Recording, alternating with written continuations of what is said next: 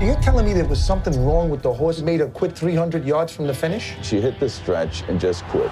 Turns out she sucked up air, you know, a couple gallons of air get trapped up in there, and she cramps up and she can't run. Very uncommon. The working men of God's pocket are simple men. They work, marry, and have children. And until recently, they die like everyone else. 22-year-old construction worker was killed yesterday when he slipped and fell to his death. Leon Hubbard didn't slip on nothing. Something happened to Leon over at that job. Something nobody's told us yet. I'll see what I can find out. Jeannie's got some idea that something else happened on there to Leon. I was hoping you'd ask around for me. You want me to talk this out? I just want to make Jeannie feel better. Can I help you? I'm Richard Shelburne of the Daily Times. I'm so sorry for your loss.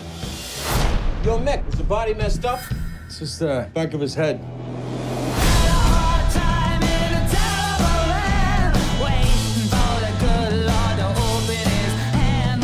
What I did has nothing to do with you. And what you got to worry about is making sure that everything is all right, and then you get your money.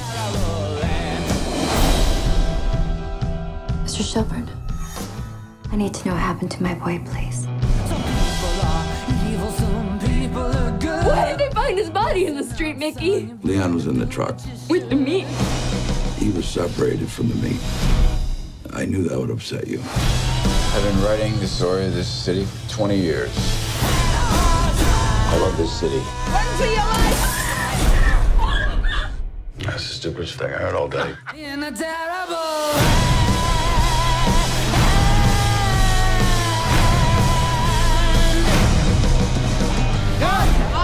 I'll kill you!